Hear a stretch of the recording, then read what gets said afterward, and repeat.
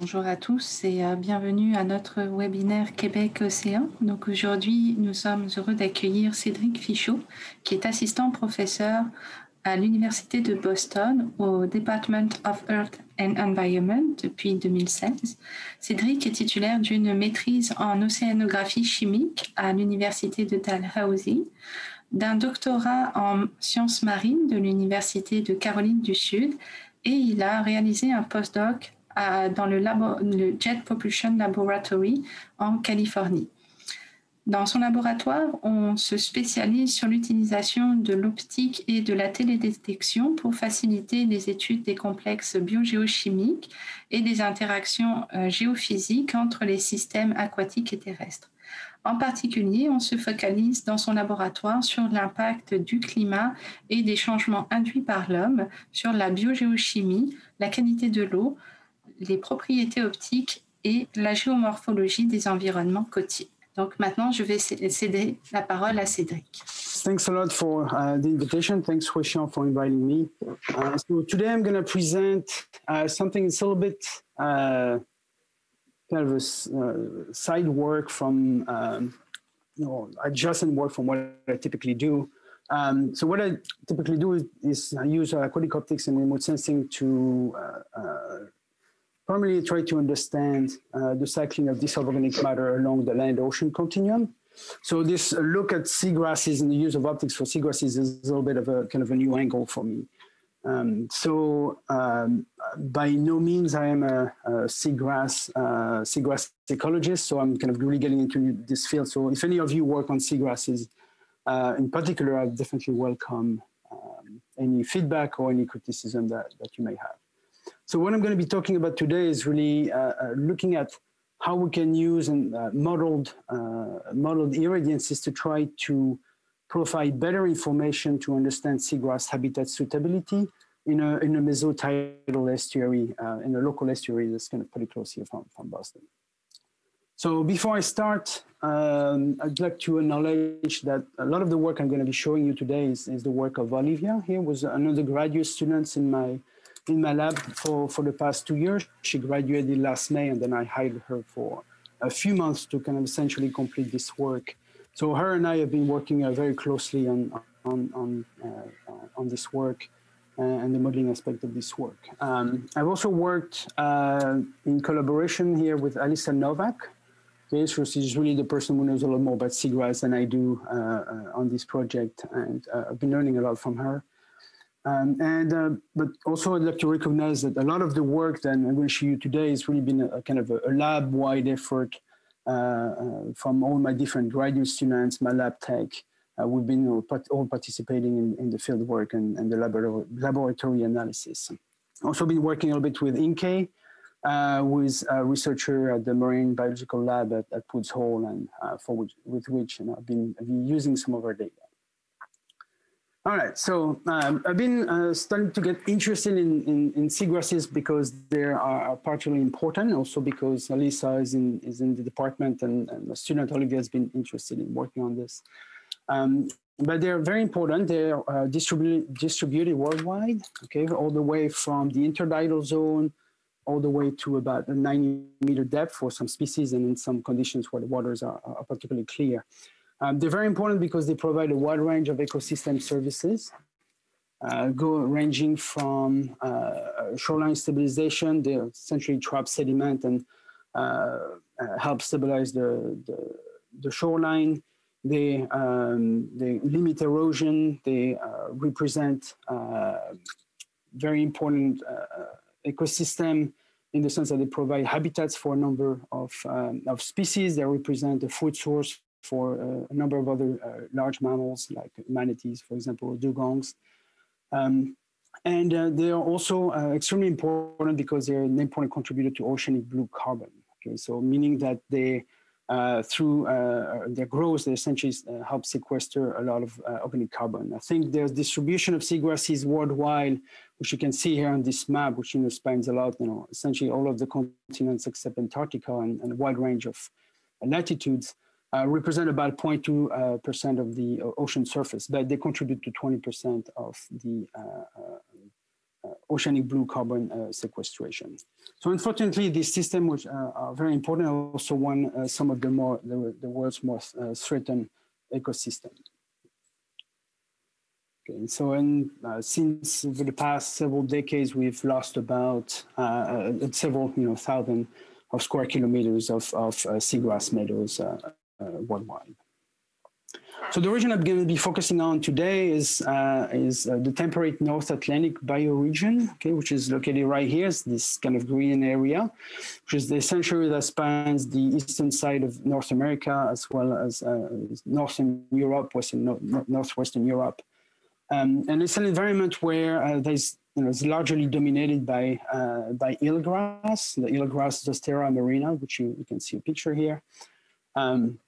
This is typically you'll find these in estuaries, in lagoons, or kind of all around the coast. I know some of you work in James Bay up here in Quebec, and you also find them kind of some of the species over there. So this species that used to be fairly abundant here, particularly on the East Coast, but we've lost about 50% of all seagrass habitat on the US East Coast over the past century. Part of that was due to the seagrass wasting disease, okay, which was caused by a marine proteus that causing those lesion infection of the blades, and that has essentially wiped out, if I remember correctly, about 90% of all seagrasses in this region in Europe and on the East Coast here. In the 1930s, and so there's been some recovery, but there's about 50% of the seagrass has still been lost over the past century. So there's also the continuous threat to the ecosystem from changes in water quality along the coast, eutrophication, increased turbidity, erosion, and tends to affect the clarity of the water, and changes in water temperature as well. All these are contributing to their general decline. So one of the regions where we've lost essentially all the seagrasses over the past centuries is the Plum Island estuary. So the Plum Island estuary is a fairly small estuary, about 15 kilometers long, here in northern Massachusetts. So just about 40 minute drive from Boston University. So just looking slightly north of here. It's a bar-built tidal marsh influence estuary. It's a very dynamic system and very heterogeneous, as I'm going to describe. That's fed by a couple of rivers, the Parker and the Ipswich. It's surrounded by a marsh, primarily high marsh, and it's got essentially a barrier island right here. It's also an LTR site. So for those of you who are not familiar, it's a long-term ecological research. It's a network of sites primarily around the US where there's a long-term ecological studies. So a bunch of scientists are funded by NSF to work the long-term monitoring and study of these systems. So this is one of them. And so kind of very lucky to have this very close to home here. So it's a system where they used to harbor significant acres of eelgrass meadows that have been lost in the middle of the 1900s. So the exact causes for the losses for these particular seagrasses is not entirely clear. A lot of the records of seagrasses have been lost in a fire at some point, but through research, Alyssa, my collaborator, has been able to find some historical location sites of seagrasses from talking to local fishermen and going kind of essentially in the library and finding some records there. But it's a little bit, this aspect is a little bit obscure about what happened to them.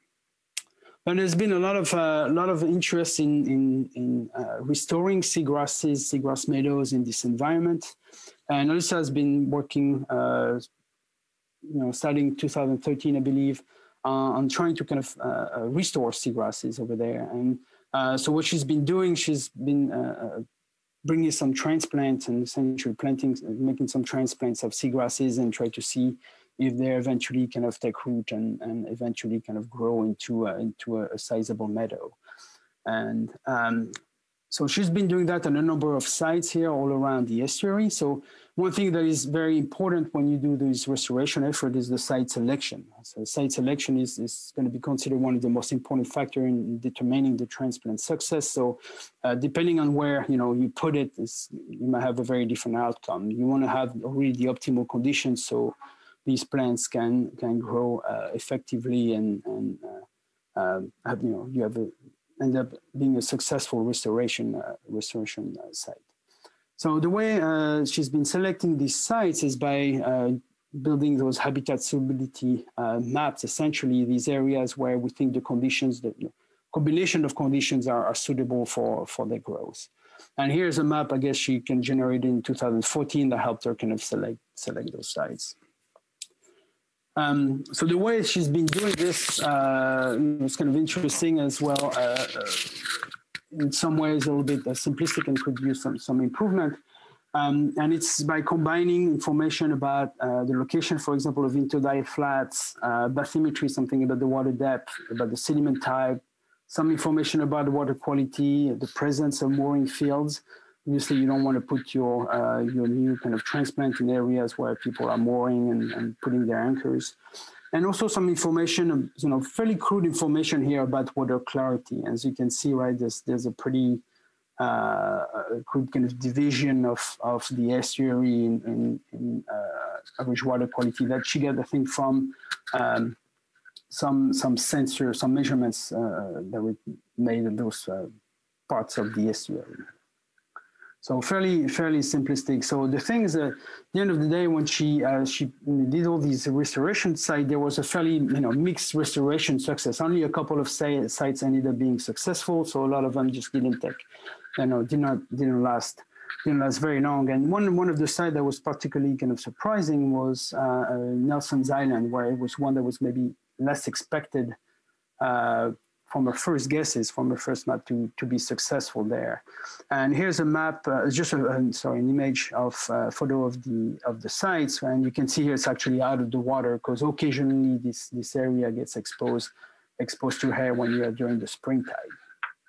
It's also an area where the water clarity was not expected to be as high, so she didn't expect the site to be successful. So there's clearly something we don't understand perfectly well. So, and the idea, really, the motivation, I guess, for this work is, can we do better here?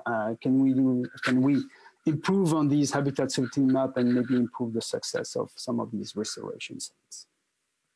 And so we'll try to kind of use optics, some basic optics here to the rescue to do this, because solar exposure at the end, the solar exposure of the seagrasses is one of the most important determinant of habitat suitability, because these seagrasses have a fairly high light requirement, so they'll need a certain level of exposure in order to kind of be able to sustain growth. They have this big root system that they need to fuel, and they're also going to be sensitive to some of the UV exposure. So you want a little bit of UVB, but you don't want too much.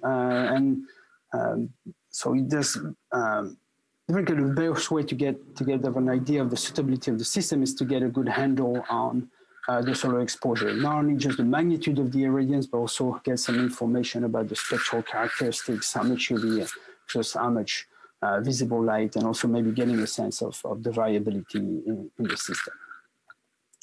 And that can be more complicated in some systems than others. And so the idea here of what the question here we're trying to answer here is, can we better inform seagrass habitat suitability models or maps, okay, by quantifying the benthic solar exposure in a dynamic system like the permanent estuary? Because as I'm about to show you, it's a very dynamic system. It's an estuary, but it's also a tidally driven estuary. So that's what kind of we try to do, and it's kind of a little bit of still of a work in progress at this point. But I think the answer to this is yes, we can improve those.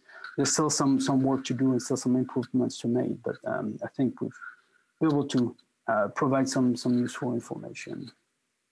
So the permanent estuary, again, is located in northern Massachusetts. Again, it's about here is about 1 to 2 kilometer wide. It's about 15 kilometer long, so not a very large estuary. But it's influenced by salt marshes. Okay, so it's a high marsh, meaning it's a marsh that gets flooded only really during the very strong tide, during spring tide in particular. It's a fairly shallow system overall. Most of the estuary tends to be under 10 to 12 meter depth. There's certain areas here in the southern part of the estuary that's going to be a little deeper, but most of the estuary is relatively shallow. Very tidally driven system, semi-diurnal tides with an amplitude about 3 meters on average. That can reach up to close to 4 meters during the spring tide, as you can see here in these. Essentially this year changes in water level. So it's a very well mixed system overall, and it's a relatively clear, it's a system that has relatively clear water for an estuary. It's got fairly moderate levels of suspended sediment concentration. Typically, things that concentration that might range from 1 to 10, typically in the main part of the estuary. It can go higher in some of the channels. So really to make this clear, there's a system that for the waters will look like this, like this photo of permanent estuary here, not a system that looks like an estuary in Louisiana. That makes sense, because it's an area where you can have seagrasses that can go. So the idea here was to try to really calculate benthic spectral irradiances in a system that's dynamic like this. And here we're kind of going at essentially the simplest quantity that we can get at this point, which is the irradiance that's reaching the seafloor. So spectrally, right, a spectrum of irradiance, of downwelling irradiance reaching the seafloor. And if you want to know that at any point, right, in the estuary, the way you can get at it, and in its simplest way, is by be able to know the irradiance that's reaching just below the air-water interface, essentially just the interface above or below, doesn't matter here.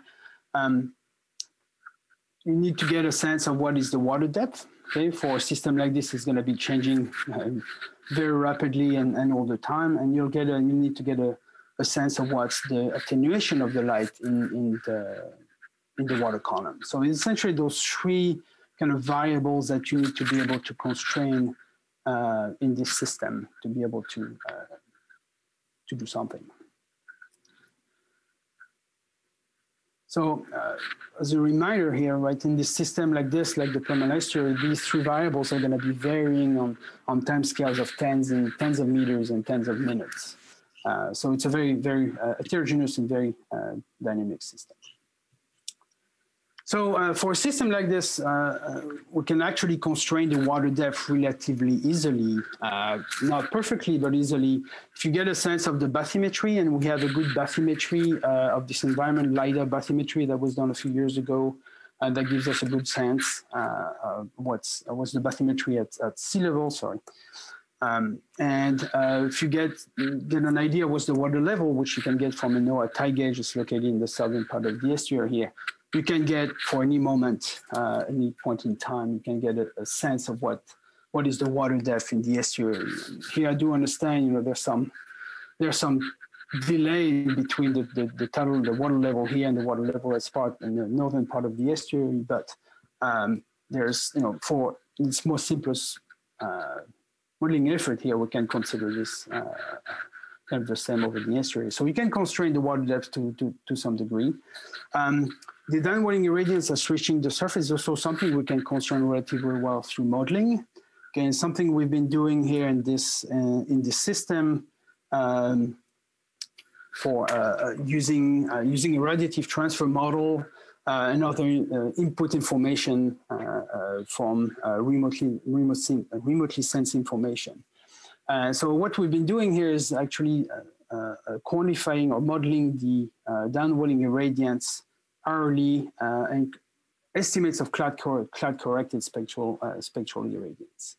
So what we've been doing for this, we've been using inputs of solar zenith angle, Earth sun's distance, and other atmospheric parameters such as atmospheric pressure, absorption by gases such as ozone, nitrogen dioxide, sulfur dioxide, and also optical depth. These are information you can either get from remote sensing information or from kind of the local stations. That's what kind of we've been using here. We use this as an input to the radiative transfer model, which is the STAR model in particular, which is the system for the transmission of atmospheric radiation, which is a model that's particularly optimized for the UV region. And that allowed us to calculate clear sky downwelling irradiance. Okay, so irradiance we'll have if we assume the conditions were clear sky for different atmospheric pressure and gases, but clear sky. And we've been using MODIS, so remotely sensed clad optical thickness, and use those to derive estimates of transmittance, clad transmittance, to provide some first order correction for the presence of clouds. And we've been able to kind of use this to model essentially hourly irradiance over the Permine and the estuary. Kind of the center of the estuary, assuming it's relatively constant over the entire estuary. So here, zooming in on a month, you can see, how things vary from day to day, depending on the cloud cover. And we have, of course, information on hourly basis and spectrally. Okay, so it's essentially that those spectral and temporal dimension here. So in order to see how well we're doing with this, we did some comparison to in situ measurements of irradiance that's made with a PAR sensor on one of the platforms of the eddy flux tower that is maintained by Inke. Inke is a scientist who studied the carbon exchange between the marsh and the atmosphere. So she has those towers here that measure CO2 fluxes, and she has a PAR sensor on this. So that's provided us with ways to actually compare how our model was doing. And of course, here we're just integrating. We're looking at the whole PAR, the photosynthetically active radiation range, so the visible range, but what has been showing us is that we've been doing a pretty decent job at modeling the irradiance over this area. And it's always hard to try to reproduce exactly what's happening at one particular sensor, because the effects of cloud there can be very kind of more local. But overall, we're doing pretty well. Sometimes we do extremely well. Sometimes we do not as well. But overall, we're able to reproduce, the main impacts of the clouds. Looking a little more, in terms of daily integrated PAR measurements for a 3-year period, overall we're able to reproduce the major variations in the irradiance for all 3 years, and really comparing the measurements for this time period, we've able to do pretty well. And if when you compare the error over time, you can see that the error in general tends to be normally distributed around kind of a mean of 0, meaning that when we actually integrate or average over time, a lot of the error tends to cancel out. And actually, on a yearly basis, those irradiance measurements really match within 1% or so. So again, this was not validating over the UV region, but it was providing us with a kind of at least a good benchmark to say that it's working. So the more kind of more challenging aspect of this was to try to predict the attenuation in the water column at every point in the estuary. So that's where kind of most of our work kind of focused on, and so we've been trying to develop a statistical approach to be able to determine KD from some simple variables such as distance, such a location in the estuary, the tidal water level, as well as discharge. So in order to be able to develop those models, we've been kind of going out in the field, doing some field work, and acquiring a bunch of measurements of light attenuation in the water column, as well as collecting samples.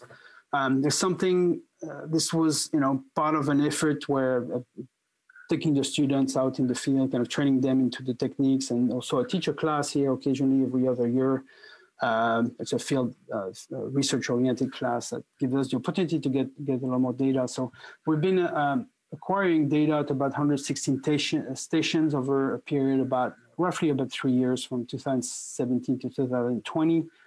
and we've had been collecting these measurements over a period between May and November, essentially. So we don't have as many data over the winter time, but we've been able to separate that data set into a training and a validation kind of data set.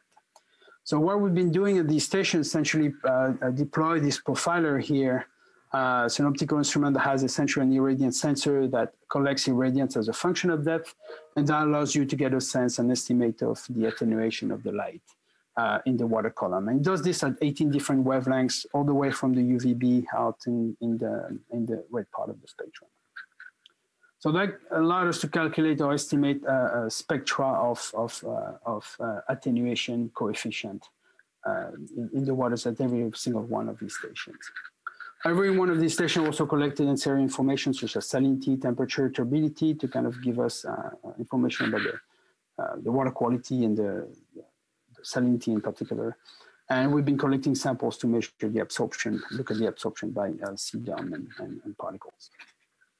All right, so in terms of the data, what showing here is the variability in the spectral diffuse attenuation coefficient. We've essentially making the point here that there's a lot of variability in the attenuation, a lot of variability in particular in the UV part of the spectrum, with values varying over a couple of orders of magnitude, and something that is very kind of reminiscent of the effects here of chromophoric dissolved organic matter.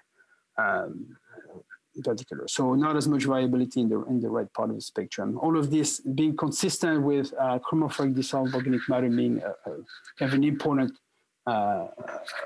primary kind of influencer of the attenuation in the water column. So that's something that was confirmed when we compared the diffuse attenuation coefficient to the absorption coefficient of CDON for all these, or essentially all these samples, all different wavelengths. And what you can see here is that there's a very strong linear relationship between the two, indicative that this is a dominant source of variability in the attenuation in this system, particularly all the way even into the green part of the spectrum. So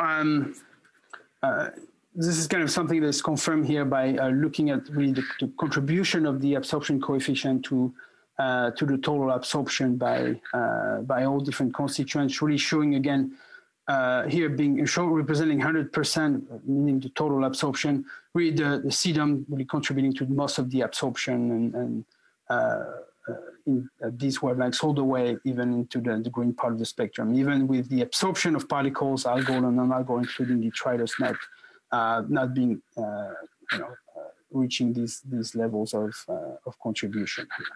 So essentially, again, just to confirm that this is a system really that it's consistent with the system begin looking like this and not looking like that. But the main point here is that dominance of CDOM on the optical properties and the attenuation of this system is that in many ways it simplifies the dynamics of the diffuse attenuation, because it's the primary variable, the primary constituent here that's going to influence the attenuation, which will make it easy to predict.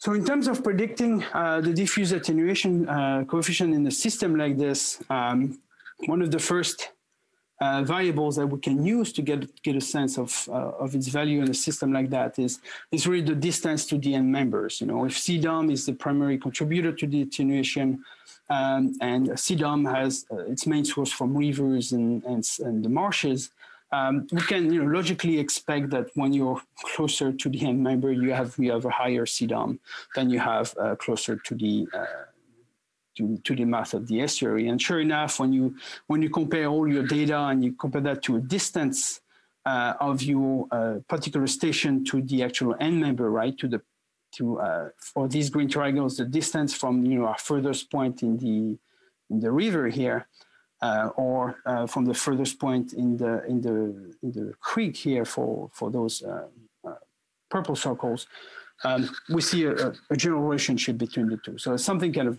you can expect for a system like this. But what it tells you is that having knowledge of the distance of your point from the end member gives you already a handle, like some ways to predict to the KD.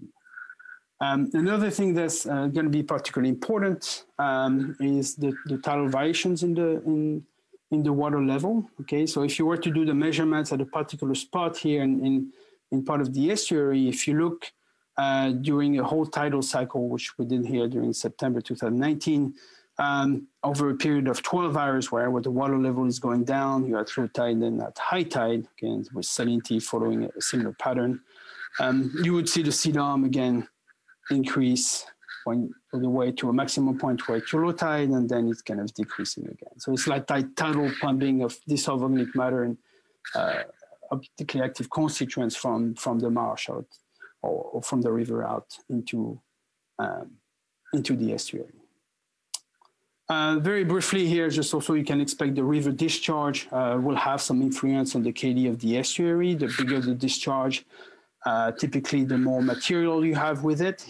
I don't have data from a time series from this particular river in our system, but I'm showing you here as kind of an example from Arctic rivers, where the higher the discharge, the more dissolved organic carbon and more CDOM as a result you tend to have. So this tends to be some relationship between the two. And it's fair to expect that if you have a higher discharge, you'll have some more material, more CDOM, and a greater attenuation in the system. So just, again, mentioning here that these different variables can be used in a very simple model, statistical model, to predict the light attenuation from those different variables, including your distance from the end member, your river discharge, your water level, and we also included here, through testing of the system of the model, the rate of change in the water level also proved to be to be useful. And the expectation is like when you have a very fast rate of change in the water level, meaning when the currents are really, the tides are really receding very quickly or coming in very quickly, you tend to have a greater chance for resuspension, maybe changing the attenuation due to other constituents like particles. So it's all a kind of an empirical approach, but with some logical reason behind using these different variables there. And at the end of the day, we've played a lot in terms of tuning the model, but at the end of the day, we're able to, we're pretty happy with the results of this very simple model. And we're able to predict, KD within, I think it's 20 or 30% uncertainty on average for the system. So that's from the training data and for all the different wavelengths from the UVB all the way to the red part of the spectrum. And overall, kind of the model works pretty well.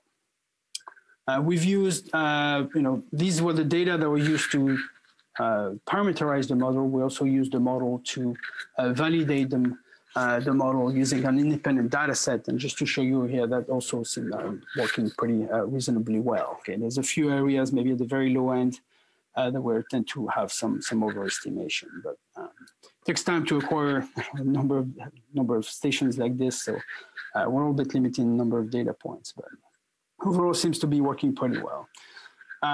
When we implement the model, so you can see that it's a model that retrieves spectrally coherent KDs, so these are not measured, they're modeled at different points for average conditions, average tidal level, average discharge. And you can see in general the spectrum, kind of, that makes sense spectrally, even though each wavelength was parameterized independently. So what we've done here now is just like we implemented the irradiance model, we implemented this model for 3 years here hourly. And I'm showing you results for only 3 of the stations along the estuary. And essentially, you can see the variability in the KD, both spatially for those 3 different points, but also temporally as a function of the tides and also as a function of a bit of the discharge, essentially. So all these variations kind of make sense, are consistent and within the range of what we'd expect. The model was kind of parameterized. It doesn't completely go out of whack with certain measurements of discharge or anything. So it's pretty well constrained, but fairly happy with that.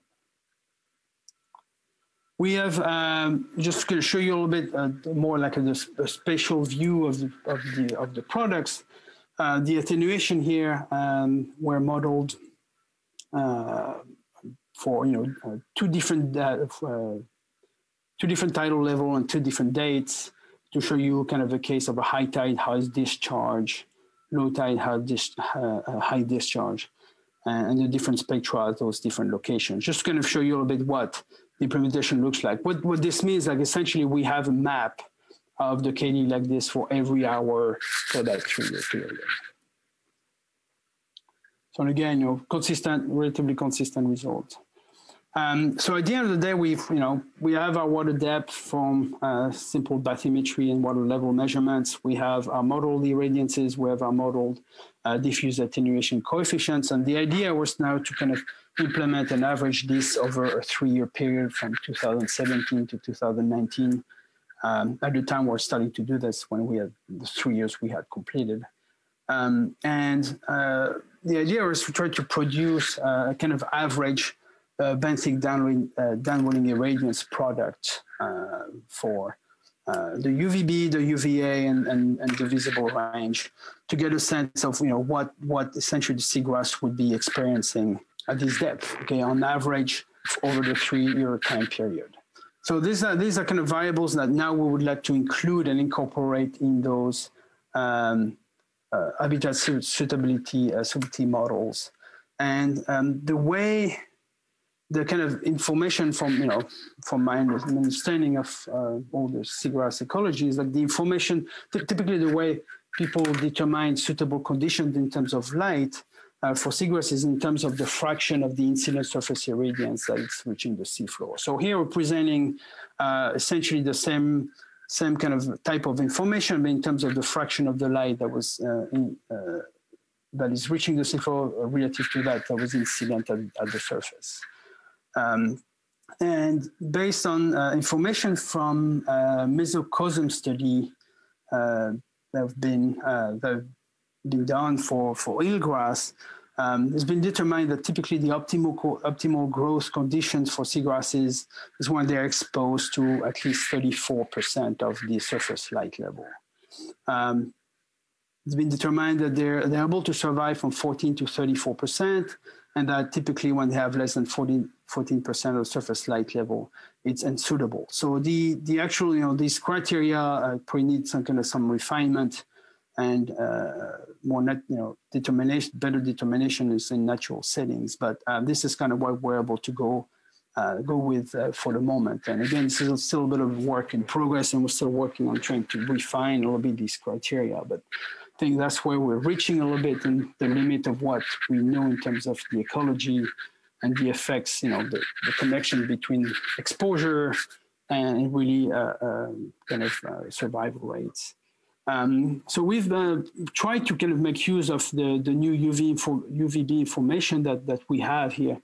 And this is something for which the thresholds are still very unclear. My understanding from talking to Alyssa is that those seagrasses at least need a little bit of UVB to grow optimally, but too much UVB becomes an issue and can be detrimental. So there's still a little bit of improvements to make here in terms of these criteria. But here we've been using very low level or no, essentially less than 1% of UVB as being less suitable, and a little more UVB being a little more suitable. But it's recognize here that this is something that really needs to be. It's a little bit arbitrary and it needs to be improved. And the way we've been trying to also improve the suitability model is by sort of just looking at areas where you have interdidal flat is more calculating the fraction of the time that the seafloor is exposed to air during daytime, which is when the seagrass spray are most vulnerable to UV. And so we've been trying to, through discussion with Lisa, trying to kind of come up with some of those criteria, and where we still have difficulties in figuring out those exact criteria. But we've been determining those areas where you have optimal growth, where you have less than 3% of daytime being exposed to air, and areas where you have 3 to 10% where you can have still things that are surviving, like at this particular site. Salinity and moorings also being a couple of factors that can come into play. But the idea is that we generated those new habitat suitability maps for this area based on the use or not use of UVB, and to try to really refine these areas where we have the most suitable site using those modeled irradiances. And so at this point, we just generated this map very, very recently. There's still some improvements that still need to be made. There's still a bit of work in progress, but the expectation here is to maybe next summer or this summer to be able to use some of these improved map to guide the next restoration site for Lisa, and we'll see how that's going to see how these sites are doing. So for those of you who do optics, you're probably just going to wondering why I have not even considered scalar irradiance for something like this. So one of the things is going to be, we haven't included in there, we really went very simple in terms of trying to quantify the irradiance reaching the seafloor. We have not really considered how the seagrass blades themselves will be collecting the light. And that's something that's likely to be quite important, have some influence on the levels of light, the levels of irradiance that we need to quantify, because sometimes whether the blades are completely underwater or whether they're right at the surface when the water level is very low and the seagrass is essentially kind of flat at the surface, or whether you are at slack tide and the seagrasses are standing straight up, or when you have a strong current, these are likely they're gonna matter in terms of the light that's collected by the seagrasses. So that's something we have not kind of considered or kind of incorporated in this model, but something that we will need to do and try to parameterize in function of in terms of the current and maybe the blade length and the water level. So something that's a lot more complicated and might require some more sophisticated modeling. That's something that's in our mind. The other things we have not considered also in those restoration criteria is the presence of those European green crabs. Okay, they tend to be, they've been present now for the past few years at Permanent Estuary, and they tend to be pretty bad for especially the new transplants. As soon as those are put in there, they tend to kind of go and really decrease their chance of survival. So that's another consideration. And another thing we haven't talked about, but it's an important criteria, is the maximum tidal bed shear stress. And it's really this result of a model from one of my colleagues here at BU who does this kind of hydrodynamic model. And when the tides are going pretty strong here, when you're in the middle of the tide, middle of a flood tide or ebb tide, the currents are really reaping in this part of the estuary. So when you have very strong current and strong bottom shear stress here, this can, for new transplant, it can be a problem because they can be really pulled away and it can decrease their chance of survival. So this part of the estuary might be a little less suitable as well for restoration. So it's something kind of to consider. But we don't have a very good idea of what's an appropriate threshold for a new transplant. So that's something that Alyssa is actually trying to determine right now. All right, so without going too much longer here, so in terms of conclusion, I think through this exercise, we've demonstrated, the feasibility of improving seagrass habitat suitability maps, okay, for dynamic systems through this kind of a relatively simple modeling.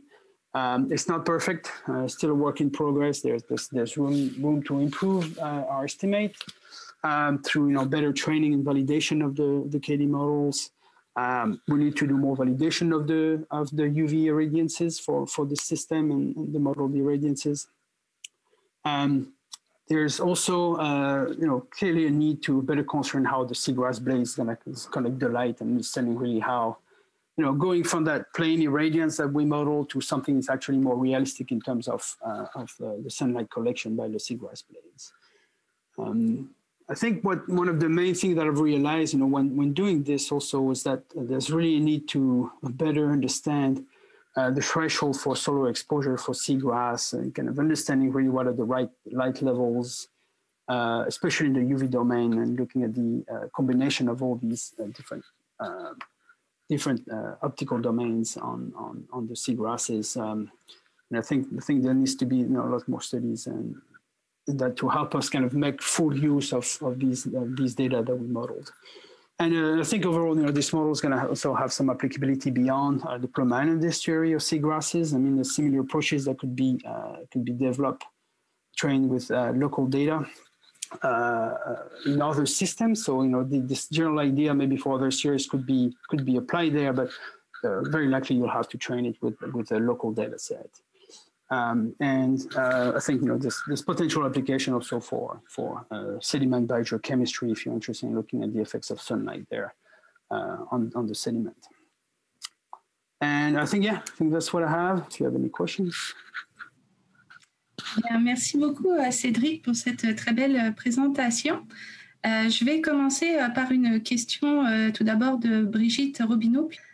Donc, la question de Brigitte, do you think further studies should consider storm impacts supposed to happen more frequently with the climate changing?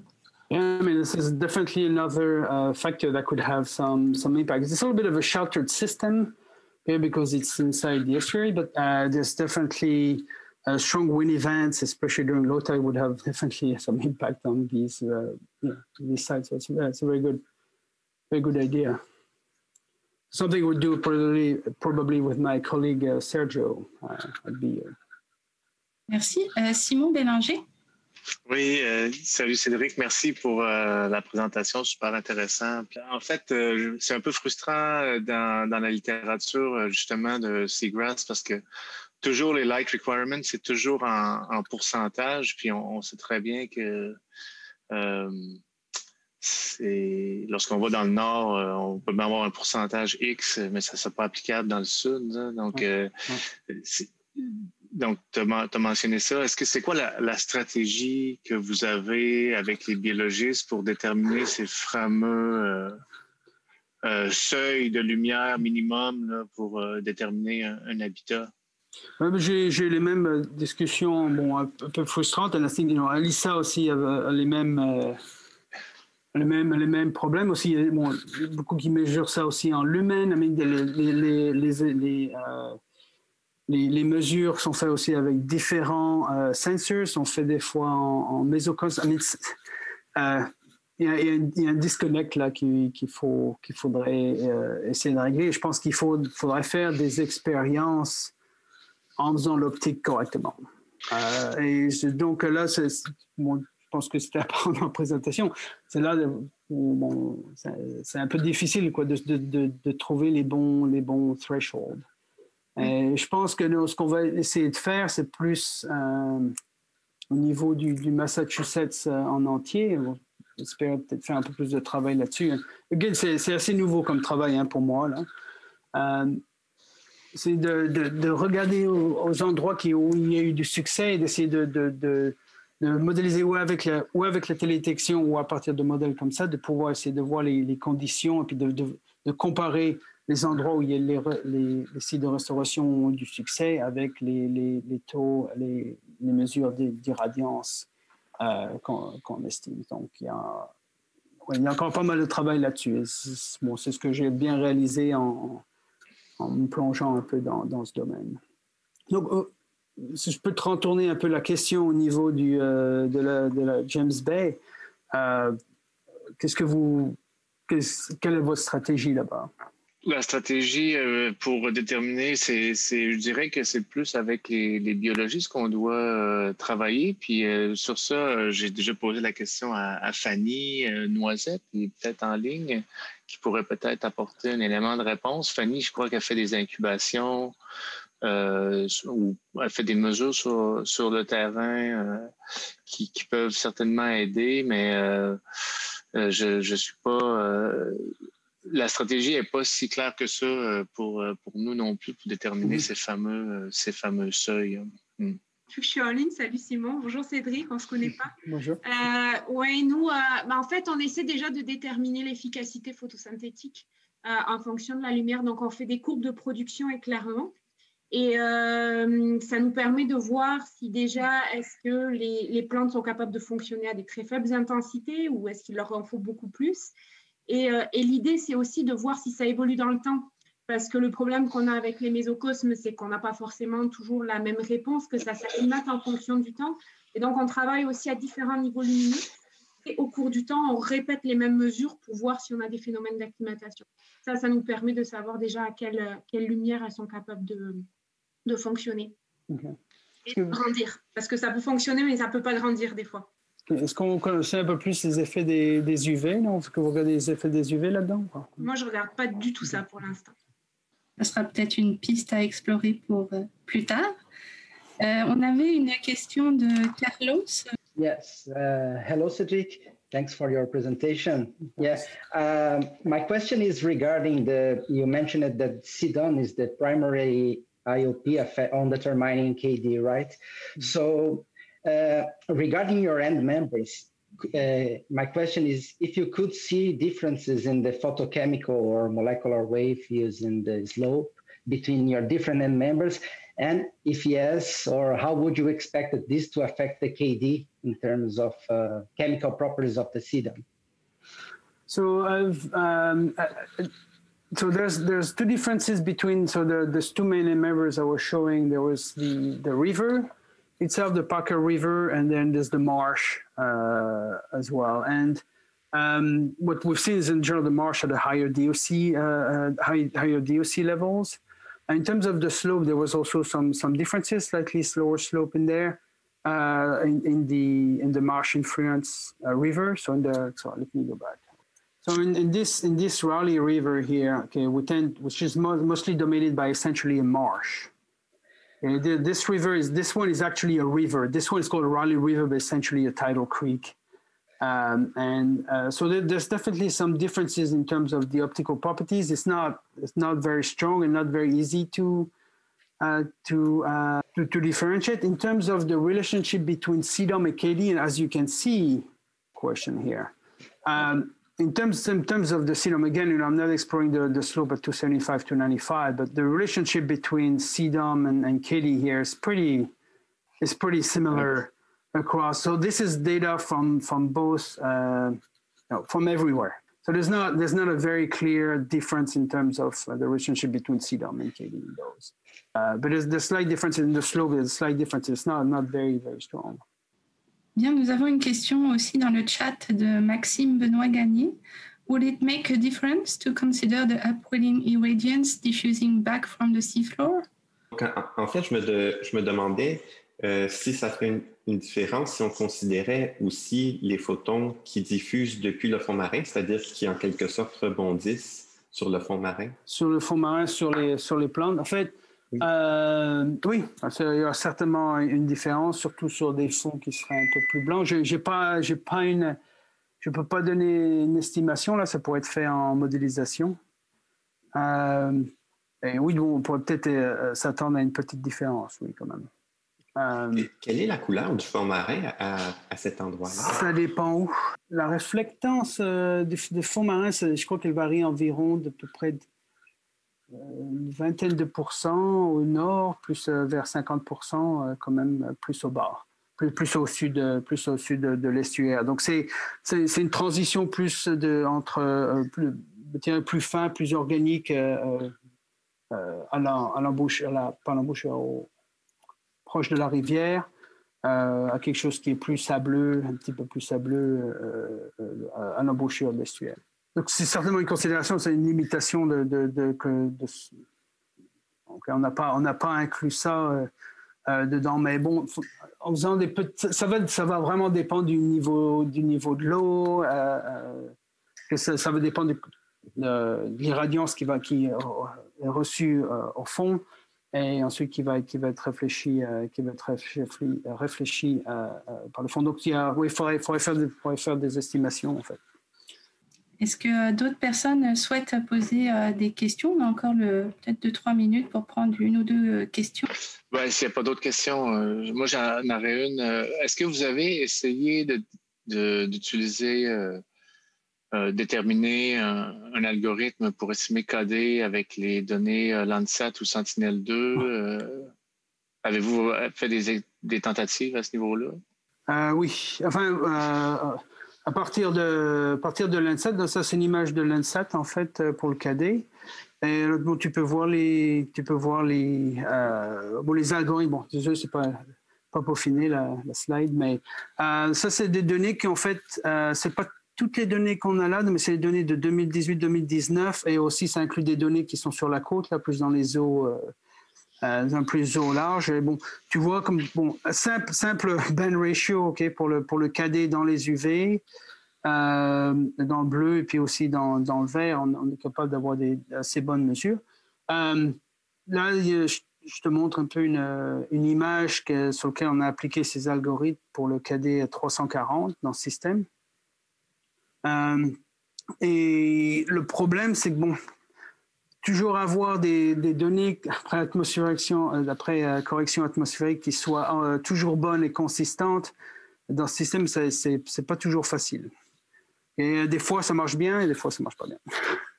Et on n'a pas fait on a essayé différents algorithmes, différentes corrections atmosphériques.